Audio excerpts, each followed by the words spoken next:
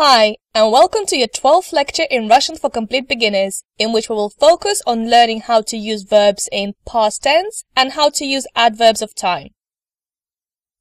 Now, so far we have studied verbs in the present tense. We know that there are two groups or conjugations in Russian, first and second, and we also know that we don't use the verb to be in the present tense. So, to say I am a director, all we need is two words. Я директор. Now let's see what happens when we need to use the verb in the past tense to talk about what we did yesterday or last year. Now the principle of the past tense formation in Russian is pretty straightforward. The main thing to remember is that we form past tense from the infinitive form of the verb. There is a more detailed explanation of this in the supplementary material attached to this lecture. Remember that infinitive form is the form of the verb that we find in a dictionary and is an equivalent to English to run, to work, to do. So to form the past tense, all we have to do is drop or replace the infinitive ending, the soft sign, and for masculine, use L, for feminine, use la, for neuter, use lo, and for plural, use li. As a result, the verb to be in the past tense becomes был in masculine, была in feminine, было in neuter, and были in plural. Now let's see how we can form more past tense from these two verbs, to work, работать, and to watch, смотреть. Now we can tell that работать is a first group verb because it has a in front of its infinitive ending, and смотреть is a second group verb because it has е in front of its infinitive ending. So the verb to work in masculine past tense becomes работал. In feminine past tense, it becomes работала. In neuter past tense, it becomes работала. In plural past tense, it becomes работали. To watch in masculine past tense becomes смотрел. In feminine past tense, it becomes смотрела. In neuter past tense, it becomes смотрела. In plural past tense, it becomes смотрели. Now let's have a look at some new adverbs of time. As usual, I will read each word out twice, so please repeat after me. Всегда. Всегда. Обычно. Обычно. Часто. Часто. Иногда. Иногда. Редко. Редко. Никогда. Никогда. Каждый день. Каждый день. Раньше. Раньше. Весь день. Весь день. Вчера. Вчера.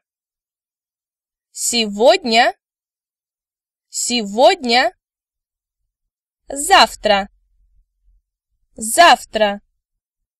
Excellent, well done. Now please note that word today, сегодня, is pronounced with a V instead of G sound, which was mentioned in supplementary materials in previous lectures. We can now start using these adverbs of time to talk about how often we do things. Now, two other words that we're going to study today are уже, which was mentioned in lecture 10 and stands for already, and еще. Еще. Now, еще has quite a few meanings, such as not yet, still, or else, which depend on the context. And we'll see in a second how we can use them in a conversation. I will read each dialogue till the end first, and then translate it. Ты работаешь? Нет, я еще не работаю. Я еще студентка. You can see that we have used еще here twice in different meanings. The choice of the meaning will depend on the context. In the first phrase, я еще не работаю describes an action that hasn't yet started, whereas in the second phrase, я еще студентка, it describes an action that is still going on. So it becomes, do you work? No, I'm not working yet. I am still a student. Let's have a look at the second dialogue.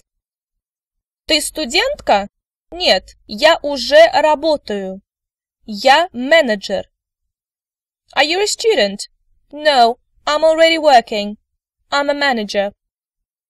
Еще can be used with such question tags as что, what, to say what else, что еще. Now let's see how this new material can be used in a conversation. For that, we will turn to the Bailey family that we talked about in Lecture 7. I will read each paragraph till the end first and then translate it. Please feel free to pause and rewind at any time to practice your pronunciation and understanding of the text. Папа Джон. Он программист. Он работает каждый день, поэтому он не часто отдыхает. Dad John. He is a programmer. He works every day. That's why he rarely rests. Notice that we can turn часто, often, into rarely by adding не, not, in front of it. Мама Анна. Она не работает и любит изучать иностранные языки. Анна обычно читает английские и французские учебники. Mom Anna. She doesn't work and she loves to study foreign languages. Anna usually reads English and French textbooks. Дочка Наташа. Она студентка. Наташа иногда слушает радио и читает газеты в интернете. Daughter Natasha. She's a student. Natasha sometimes listens to the radio and reads newspapers on the internet. Сын Максим. Он школьник. Максим не любит делать уроки. Он обычно играет. Son Maxim. He's a schoolboy. Maxim doesn't like to do homework. He usually plays. Now note the usage of the word уроки, lessons, with the verb to do, which turns it into to do homework. Бабушка Элизабет и дедушка Ричард. Они на пенсии. Элизабет и Ричард не любят триллеры, поэтому они никогда не смотрят их. Они всегда читают утренние и вечерние новости. Grandma Elizabeth and Granddad Richard. They are retired. Elizabeth and Richard don't love thrillers. That's why they never watch them. They always read morning and evening news. Notice the use of the phrase на пенсии, which means to be retired and is similar to the word that we've seen before, пенсионеры, pensioners. Also notice the usage of the negative never, никогда, which is followed by the negative particle not. We use double negative in Russian, so when using the word never, always remember to have negative не in front of the verb as well. Никогда, не. Не любят here can work as don't love or really don't like. Let's go through these new words together. Please repeat after me. Поэтому. Иностранные. Учебники. Газеты. Триллеры. Уроки. Now the last section of today's lecture contains information on how to use familiar words such as morning, day, evening and night, утро, день, вечер, ночь, in a slightly different form. Please note that these forms are not the same as those studied as part of the lesson on telling time.